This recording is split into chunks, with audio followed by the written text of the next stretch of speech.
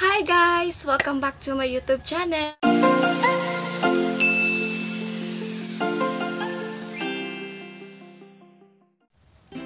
Hi guys! Welcome back to my YouTube channel, Realin's Vlog. So for today's video guys is mag-tutorial na naman tayo. So I just want to teach you guys how to remove watermark on Kinemaster sa ating editor app guys. Kasi alam ko mga Kinemaster user kayo. So tuturuan ko kayo guys kung paano mawala yung watermark sa taas sa Kinemaster para maganda siya tignan sa mga video natin. Kasi guys, yung watermark guys, pag ipipindutin mo yun, diba may bayad siya? I guess 1,000 ata. Parang 1,000 kasi yung tita ko kasi guys, sabi niya, gusto niya yung watermark, yung Kinemaster na wala siyang watermark. So, excuse me. So, nag-download po siya ng Kinemaster. Sabi niya, hindi daw siya, sabi niya, ano ba yun? Hindi niya daw ma-download yung Kinemaster na walang watermark. Nagtanong ko guys, ano bang cellphone mo ate? Sabi niya, iPhone. Sabi ko, kaya pala ate iPhone. So, yun. Kasi, pang Android lang ate yung Kinemaster guys. Ewan ba? So, ayun guys, ituturo ko sa inyo kung paano mawala ang watermark sa inyong Kinemaster. So, just keep on watching. So, ito na siya. Ulit natin, download now. Ano ba yan? Na-cancel ko kasi. So, ayan guys. Sorry.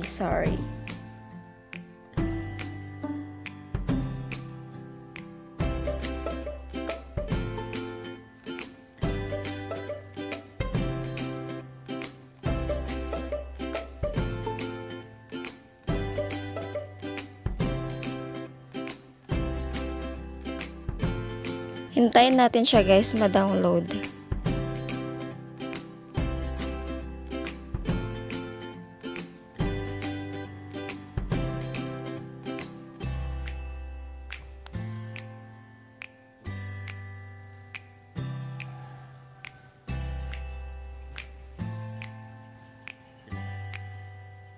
.98 MB.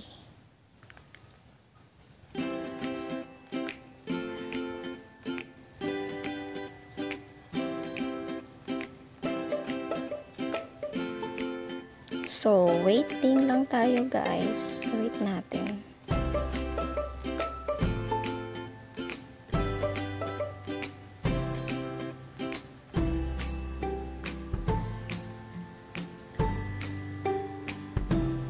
Ilan na ba? 31 na.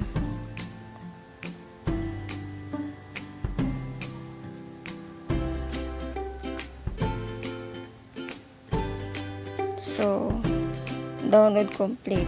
Open. Install.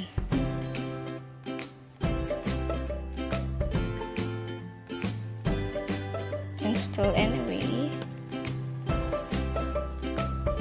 And then, open. So, yan guys, hintayin na muna natin.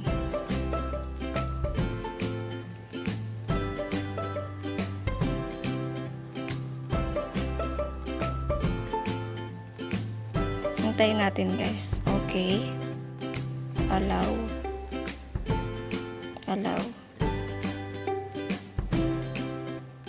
So, ayan. Tapos dito sa taas guys, i-search natin yung Kinemaster.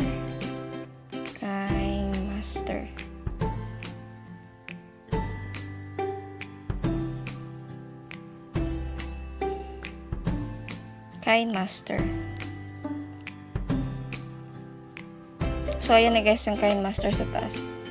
So, ayan guys yung Kinemaster. So, dito guys, yung may 4.1116 sa side. Pindutin natin yan guys. Piliin natin yung 4.7.7. Ayan. So, okay. Tapos, download natin.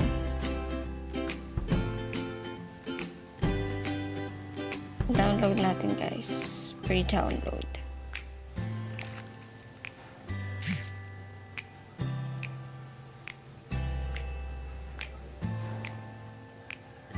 Download started. So, ayun guys, download started ang ating Kinemaster.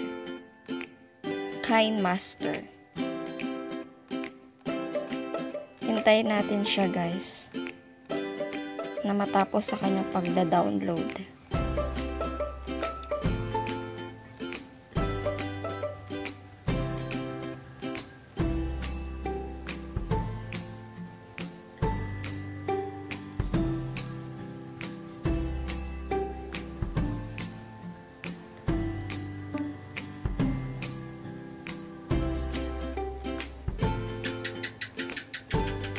%, 15% pa.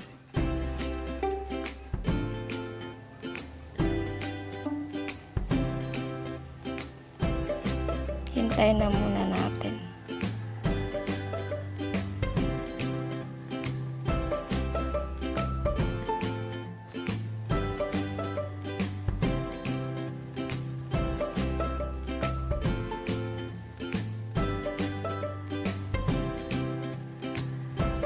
Waiting, hintayin natin.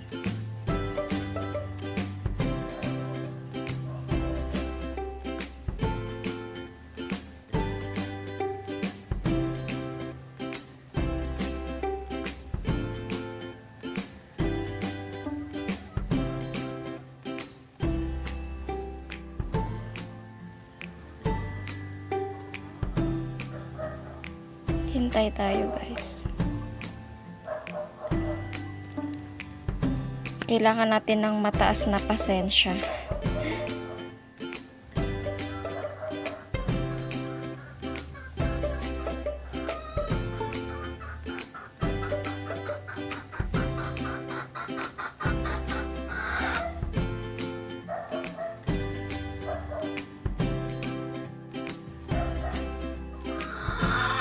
Maganda po kasi pag yung mga video natin is wala siyang watermark. Pasensya na pa kayo sa manok namin. Nasa probinsya kasi ako.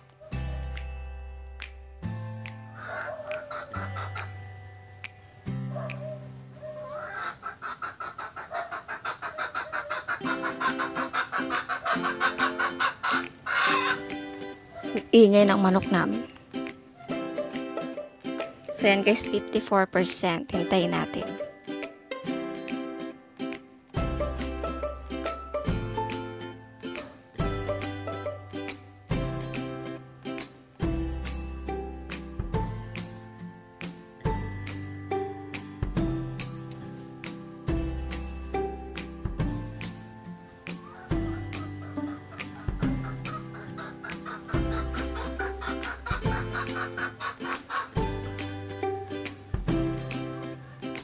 %, 73%. Hintayin natin guys. We need more patient. Long patient. 78% na.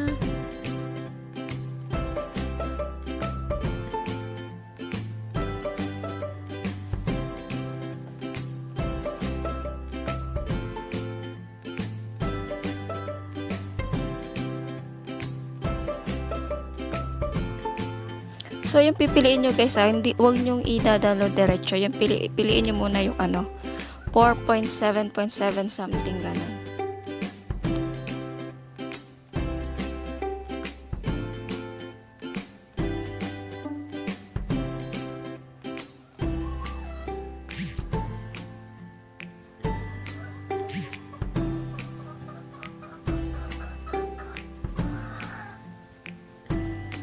So, ayun guys, na-download na ang ating Kinemaster.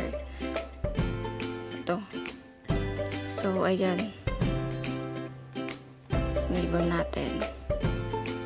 Okay. Install.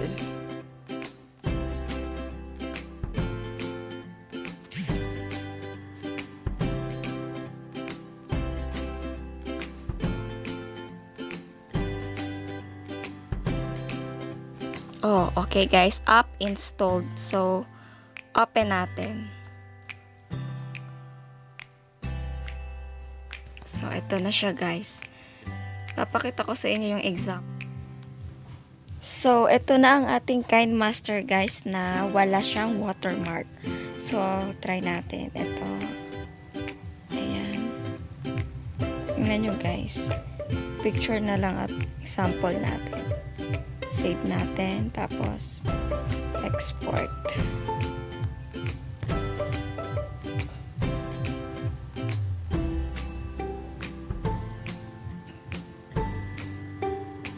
Play natin. So, ayan na guys. Walang watermark ang ating Kinemaster. So, ayun guys. Ganun na siya kadali para matanggal ang watermark sa ating Kinemaster Editor app. Kailangan lang nating i-download ang AC Market. Tapos, doon nyo lang i-download yung Kinemaster. Sundin nyo lang yung mga step na binigay ko sa inyo guys. I hope nakatulong itong tutorial sa inyo guys. Hope you like this video. Don't forget to like, share, and subscribe to my YouTube channel and hit the notification bell for more updates. Bye-bye! God bless!